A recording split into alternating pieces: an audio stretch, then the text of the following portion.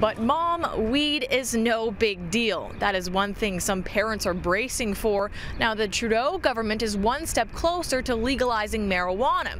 So how do parents tackle the subject of pot with their kids? Well, according to one parenting expert, start early.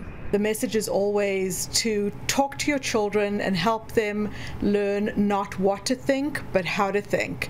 So when you're talking about issues such as marijuana, alcohol, sex, anything that are kind of taboo topics, I think my stance as a parent and as a parent educator is always to have very open, frank discussions and to teach your children about the consequences of using anything. So rather than telling your children you cannot use, and especially now if your children are over around the age of 18, you're not going to be able to use the heavy arm of the law to back you up. You're going to have to talk to them about other things. And so I think the long-term goal in my mind would not be to say you cannot use and this is why, but my preference would be that you not use until a certain age, or my preference would be that you really explore this before you use. So as a parent of a teenager, should parents bring up some of the things that you just talked about in terms of like marijuana's effect on the growing brain? Right. So I think it's really important as parents to not come in full force with your teenager and tell them this is what's going to do and blah blah blah, and the teenager is completely tuned out. I think it's much more important to lead into this. So already at about the age of grade 7 or 8 even, because some kids are trying it in around grade 8, you start to bring up things. You watch a documentary together, you read a book, you know, which is a novel about somebody who's overused. Well, what about the kid that comes to you and say, but mom, it's just weed, it's not that bad? Well, the reality is that weed is probably the most benign of all the drugs out there, and so when your child says it's just weed, you have to understand that that's part of the culture and the environment that we are living in.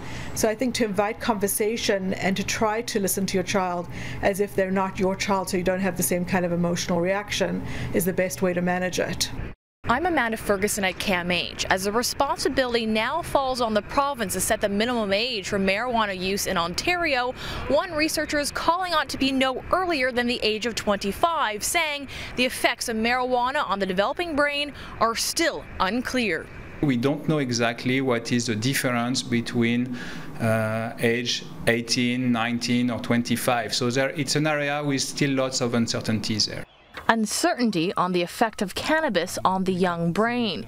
Yet, according to researcher Bernard Lefol, what's not uncertain is how early kids are using it. What we see right now is young kids that initiate consumption at age 12, 14, 15.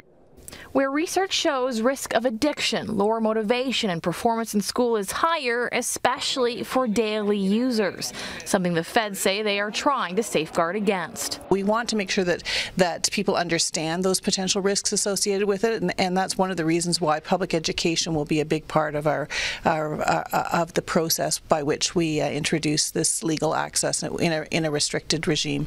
As for how marijuana stacks up to other restricted goods like alcohol and cigarettes in terms of health impacts, experts say, well, it depends on how long you use it for. It seems right now that the immediate impact of cannabis may be potentially lower than the impact we have with alcohol. One takeaway from both the scientific and parenting community today is that they are applauding Ottawa for taking this step in legalizing marijuana in the first place. They say that if kids are going to be using it, it's best they know where they're getting it from in the first place. At CAMH, Amanda Ferguson, City News.